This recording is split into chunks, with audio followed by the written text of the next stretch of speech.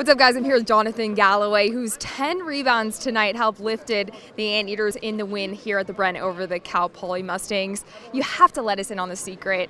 How are you able to play such consistent defense? Just constant energy, you know, like coach is always just asking for us to play our hardest out there and just give all we got on the court. So I just go out there and play my hardest. Tonight in the game, you guys held a pretty comfortable lead at halftime, but the game did ebb and flow a little bit. What did Cal Poly bring tonight that surprised you guys?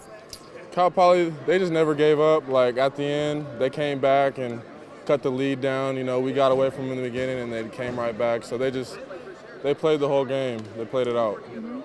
And you guys were called for a few more fouls tonight than usual. Did that change the game implications at all? In terms of your game plan? No, we still wanted to stay aggressive on defense, just try and play without fouling the most we could. Okay, and then for you personally, let's take a look back at your last game versus Cal State Northridge. I'm not sure if you're aware, but you entered this game with 559 career rebounds. In that game, you passed a notable Anteater, Mamadou Njay, on the list of all-time rebounding. Are you aware of that?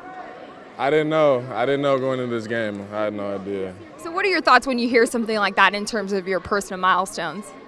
I mean, that's pretty cool. I know Mamadou, he was a great player here, and I know I got a long way to go, so I'm just going to keep pushing. Does it add any extra motivation whatsoever? I mean, I'm motivated. That's one of my jobs on the team is just be a good rebounder, defensive player, just, you know, energy guy. So I try and just do that every night. Okay, and then a little bit higher up the list, there's one more name you might recognize for the all-time rebounding here at UC Irvine. Mike Wilder, does it ring a bell? Yeah, sure does. Assistant coach.